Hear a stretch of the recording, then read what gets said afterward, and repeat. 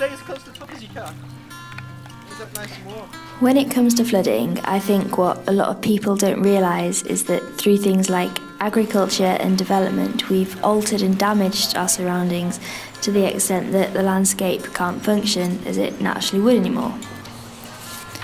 So that's all natural flood management is really, doing things to help restore the balance and control measures that river systems naturally have in place.